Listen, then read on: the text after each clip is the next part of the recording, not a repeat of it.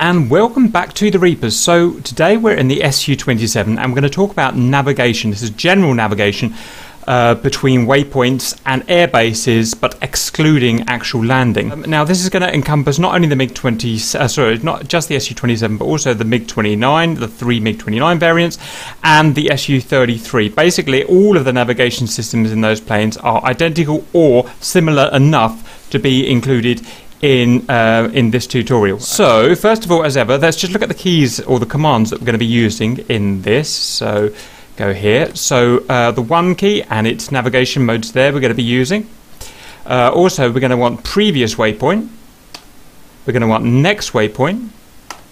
We're going to want display zoom in and display zoom out. We can do it just with that. Now this is a Flaming Cliffs 3 plane, so it's a pretty simple model, a simplified model, so all of this stuff isn't interactive. We don't have to type different codes in and stuff like that. It's all done with the keyboard and made super simple and fun and bloody good training as well. So let's have a look at today's plan. So here we are. Here's our Su-27. We're about 40 miles south east of Nauchek. If I click on us, you can see our waypoint plan. Now these are waypoints. Point 1 is a waypoint, point 2 is a waypoint, point 3 is a waypoint. They were set basically on the ground. So what we've got here is an INS, an inertial navigation system. This is a navigation system that's built within the plane, and it's set up, the waypoints are added to it, if you like, while it's on the ground. In DCS, we do that by adding these waypoints in the mission editor. So I've added points 1, 2, and 3. These are three-dimensional points, so they have, if you like, an X and a Y, and they also have a Z. That's an altitude. Waypoint 1, 2 and 3, I put all different altitudes. I forget what they are at the moment, but we'll see as we navigate through them. So those are the waypoints, and we're going to be able to select them, navigate to them, switch between them. But also important in this are the course lines. The course lines are what join the waypoints up, and these are the yellow dotted lines. And we will be flying to the course line and showing how we can fly along that course line and how not to do it. If we jump back in the cockpit, we can start looking at the tools, the instruments we're going to be using. First of all, there is the HUD. If I press left Alt and C, I'll get my cursor up here. We've got the HUD. This does most of the navigation, if you like. There's several instruments that do navigation, and a lot of them overlap, their function overlaps, but they also serve as backup. So for instance, if your HUD gets knocked out, which is very possible in combat or just general failures, you can switch to the other instruments. So we've got the HUD here we'll be using, and various items on that HUD. The ADI, the artificial horizon, with the two guidelines, the horizontal drift line here and the vertical line here. And we've got the HSI, the horizontal situation indicator. We've got the, if you like, the clock around the outside, the in degrees. We've got our heading line and heading pointer, which is kind of a greeny or a yellow pointer, roughly where my cursor is there. You'll see that when it deviates from the 12 o'clock position. We've got the course line indicator, which is this chap here, the white double lines, and the back of it, the white double lines there. And you've got the back of the heading indicator there in the kind of greeny colour. We've got the distance shown there to the current waypoint there. And we've got our display here, so we're going to be using it as a map display, if you like, and this will allow us to zoom in and out and look at the different waypoints. Okay, so let's quickly talk about the HUD. In fact, before we do that, we can set the HUD in various modes. So first of all, we're going to unpause. We're going to put it in BVR mode, so just imagine we've been doing some missile fighting. What we want to do then is to get into navigation mode, so we're going to press 1. And we come up with the first navigation mode, ENR, on route mode. On route mode is the basic navigation we're going to be using to locate waypoints and fly between our waypoints. If we press 1 again, we get RTN, return. This takes us to a base. Basically, if we want to navigate to a base, this will take us to a base. It doesn't take us to the actual final runway. It doesn't guide us in like an ILS system. It just takes us to a base, I think a place about 10 miles off of the end of the runway. Okay, that's that. And landing, LDNG. If I press 1 again, landing, and that will take us down actually to a landing, an ILS landing. Today we're going to look at the first two, en route and return. Okay, so we just need to explore the instruments a little bit more. So I'm going to set en route. There we go. So first of all, we've got our first waypoint selected. So just to prove that we've got our first waypoint selected, we haven't actually. We've got waypoint 0 selected. So I'm looking down in this. Why don't we start with this display here? Actually, I'm going to unpause and I'm going to display zoom in and out. So I'm using the plus and minus keys to zoom in and out, and you'll have to set that accordingly in your controls. And we can see that this one is highlighted here, waypoint 0. That's where we originated from. We don't want that. We want to fly to number 1. So the first thing we're going to do is cycle through that waypoint. Now, if you remember, we looked at the controls earlier. We're going to use the next waypoint key. So let me do that. And you can see now that waypoint 1 is selected. So that's where we're going to be heading to. So let's look at the HUD and the various informations we've got here. There is our actual airspeed at the moment, 430. Up here is the desired airspeed that we should be doing as it stands, bearing in mind what the waypoints are programmed with. So the waypoints are programmed with not only a location, but with a desired speed, and that would be our desired speed at this moment. Next, there is our altitude there, 1900 meters, and there is our desired altitude as set by the waypoint. So this waypoint 1 is set at 3048 meters. Okay. Next is our course guide here. So we've got a circle here, and the name of the game with this circle is that we want to position it so our aircraft pointing position, so where our aircraft is pointing, sorry, I've forgotten the proper name, this cross here basically, we want to maneuver our plane so that this cross basically fits in the circle, and then if you like we can chase that circle and it will give us real-time updates to follow the waypoint, not only to follow the waypoint but also to stay on our course line. If you remember the dotted line we see here, it's important that we stay on that course line. So we'll show doing that a little bit later. Also, it shows that we're on route mode there. Also, it shows the distance from us currently to the selected waypoint, waypoint 1, 14.6 kilometers. So that's a bunch of HUD information that we've got to get to waypoint 1. Now let's look at the steam gauges. If we couldn't use the HUD for whatever reason, or we didn't want to use the HUD, we'd go to the steam gauges. So first of all, we've got the ADI artificial horizon. We've got two guidelines, a lateral guideline, which this is this up and down line here. This is going to guide us to not only the waypoint that we want to get to, but also to get us on the all-important course. So you can see it's a bit hard. We're overlapping the course at the moment, but that course line is shown here. If we were far out to the side of the course line, it would be obvious we were off the course line. And this ADI will guide us onto that course line. So basically, I like to call them chase lines. So if this yellow line was left here, to us, we are in the center there, we would have to chase it left, and slowly that line would get to the center, and we would not want to hold it in the center. Same thing with a vertical line. Commonly called a glide slope line. In this case, there's not a glide slope, it's just general navigation. So we've just got a vertical line here. Again, I like to call it a chase line. It's at the top at the moment, above us, which means we've got to chase it upwards.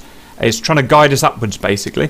And when we get on the correct slope up to the waypoint, this will head down to us, and we want to keep it basically on us. So we want to keep both of these yellow lines crossed on us in the center there, and then we're heading to that waypoint correctly. So we'll have a look at that in a bit. And thirdly, we've got the HSI, another way of getting to the waypoint. Now the HSI horizontal situation indicator, the clue is in the title, it's horizontal only. It does not deal with the Z third axis. But we do have some information here that the ADI does not have. We have here the distance to the selected waypoint, 14.5 kilometers.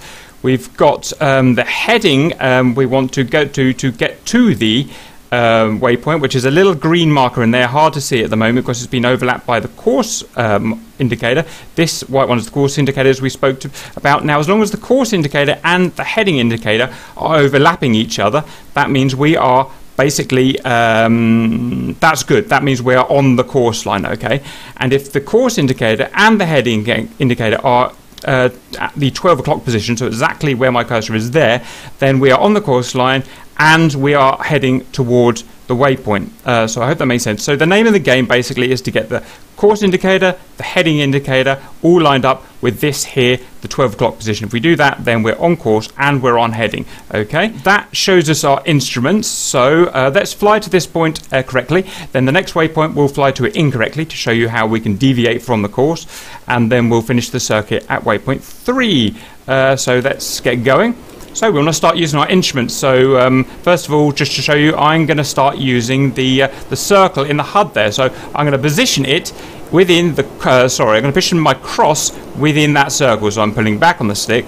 I'm going to add a bit of speed. As you can see, my speed is too low. I want to increase it up to 550. And you can see I'm heading towards that circle now. So it's happy that I'm on the correct course and heading to that waypoint.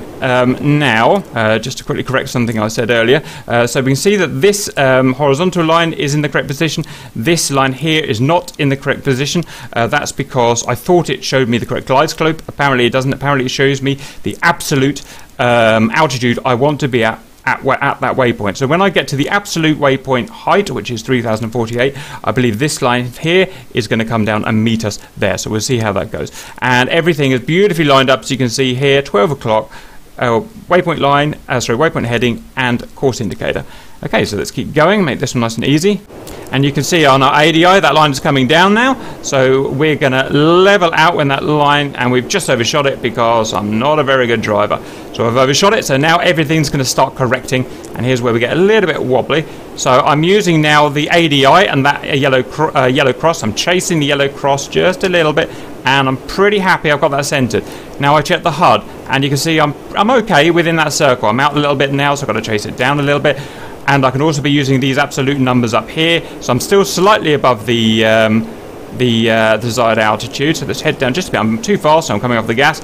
Now check out our distance. Our distance is 0.5 kilometers. We're about to hit that waypoint. When we do, it's going to automatically select the next waypoint. And I'll show that happening now. Whoops. There, it's changed to waypoint 2. We can prove that because we can look in here and see that waypoint 2 is now selected. So I'm going to turn to waypoint 2. Right, so things to point out now. With waypoint 2, it desires a current speed of 530. It says there. It does the waypoint is set at 2,133 meters, so it's going to ask us to turn left and down. Now, the interesting thing is, if you look between waypoint 1 and 2, I should say, sorry, before I do this, I just want to quickly show that you can cycle between all the waypoints. So let me just unpause for a second. Just going to put the brakes out to slow down. I'm going to zoom out on the display, and if I press the next waypoint and previous waypoint, you see how I can go between all of them like that. So that shows how I can do that. And there'll be a similar thing when we're selecting air bases in a bit. So let's get to number 2. Okay. You can see our ADI has gone crazy. It says for God's sake, get down low and turn left sharply. You can see our horizontal situation indicator is telling us to turn to this heading here. So we've got to essentially chase this green marker here. And you can see, interestingly, now how the course indicator has deviated from the heading indicator. The reason for that is if we look on here and zoom in a little bit, you can see that's the course between 1 and 2, and we're gone wrong. We're all the way up here. We're completely off course. So what we've got to do now is basically maneuver now so that we get this course indicator back in line with the waypoint heading indicator, and then get all of that up to the 12 o'clock position. Okay, so what we're going to do, this is going to be an extreme example of it, obviously, but I'm just trying to get the point across. So to do that, I'm going to basically turn this direction, head this direction like this, until we intercept this course line here, and you'll see what happens. So let's unpause that. Let's put some power on and make an extreme course correction. It's really useful. I should mention in the Mig-29 it doesn't have this the map display, unfortunately, so you just have to make do with your HSI and whatnot. But the map screen is really just a luxury. You don't need it. It just makes making videos easier. It's not something you actually need. Okay. So this is all very extreme of what I'm doing, obviously, but I'm trying to make the video as short as possible and fit as much info as I can. So now we're heading back towards that course. And as we do that, what we're going to see is the course indicator here start to marry up with heading indicator for waypoint 2 here. So that will marry up with that. And then what we're going to do is make a turn when they're relatively close back towards waypoint 2. And we're going to try and marry that, and that up. And that is going to get us on the course and the heading to the waypoint. So going to start turning now. Quite a sharp turn, so put some power on. Marrying up pretty nicely. Turned a little bit sharper. Keep coming. And pew. And Let's pause that there. First things, I was accidentally looking at the back of the needle before. I was looking at that, but it's not too important.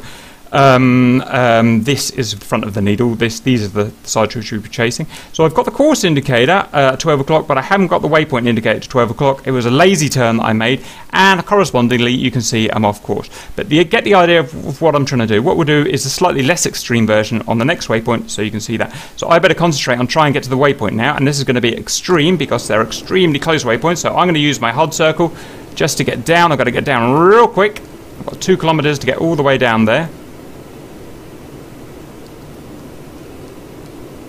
So I can make that waypoint intersection and pulling up. Whee! Gone too far down. About to hit the waypoint.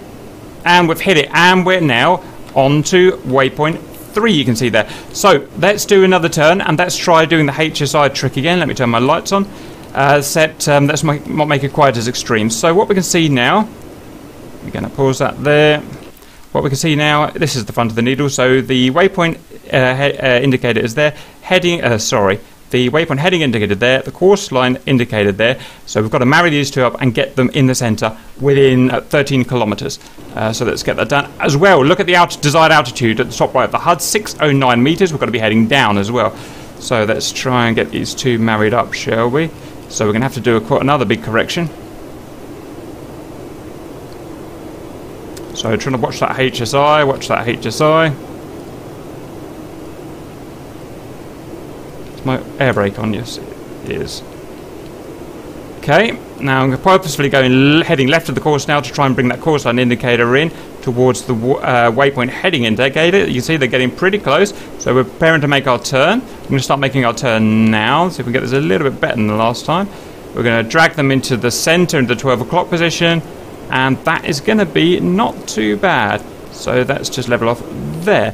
So you can see how we've used this course indicator and the waypoint heading indicator to get more or less at the 12 o'clock position. I know it's not perfect, but with the time we've got, that's put us on course and to the heading on the waypoint, and we can prove it by looking on our display here. We're back on the course line. We're back to the back heading towards the waypoint. Right, next we've just got to make this waypoint in time. We're 7.6 clicks away, as you can see, and it's way down in the mud, down to 600 meters, you can see. So we're just going to chase, to make it easy, we're going to chase our waypoint circle, which we're doing now.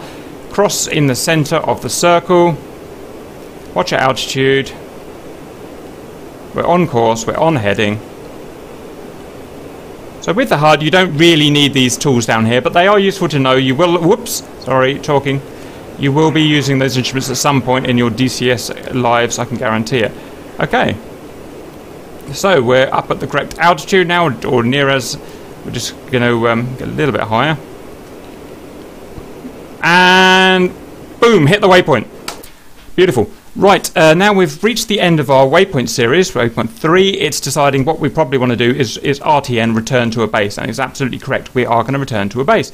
So we can tell because it's got RTN mode, and we've got all the usual informations as before. So this isn't a waypoint I've selected in, this is a pre-programmed base, if you like, waypoint that I haven't had to add in mission editor. There's one of these for each airfield approach, basically, okay? And it's got the same information. We've got a distance to it there, we've got a circle to chase there, we've got a desired speed there, we've got a desired altitude there. If we want to look on our map just to visualize it, we can do that. We've got a HSI, we've got our ADI, everything's there to do the same stuff. So I won't fly all the way because it's going to take too long, but let me just prove to you that you can see there. Try and pause that up. So ignore the 0, 1, 2 and 3. What it's looking for is it's taking to the approach of this airport here. Okay, and it doesn't tell me which airport it is, but I'll know by having a map, on my lap or whatever, what it is. And that's it really. Now we can cycle through airports. So let me unpause. We're going to use the next and previous waypoint. Now what you'll see, so we've chosen another one that's 500 clicks away. Now it cycles through them randomly, I think, or in alphabetical order, I'm not sure. So you just have to essentially cycle through them all until an airport of relevance appears. So let's keep cycling through them until an airfield of relevance, i.e. one of these two, appears. There, and that shows in that one. Or we can do it again, and this time we've got that one right off our nose there. In fact, why don't we fly to it, because it's so bloody close. and we can see exactly where it puts us. So we're going to turn, we're going to chase it, chase our circle. We are 14 kilometers away. It wants us up at 2,000 meters, you can see. We're just going to chase our circle, chase our HSI, chase our ADI. Up we go.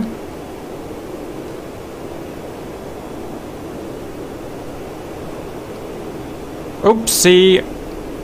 You can see it's updating in real time the speed and altitude that it wants. So it originally chose 2,000. Now we've reached that. Now it wants us to go down to 1,400 and 310. So we would do that. I'm not going to take this too far because it's not. We're not trying to show the landing, but let's just show the concept. We've got 9 kilometers to go. Level out there. All the movements I'm doing are super extreme. That's just because I've got to get this video done as quickly as possible. You'd take it a lot easier, obviously. That was slightly below where we want to go now. Heading up, checking HSI. Heading is good.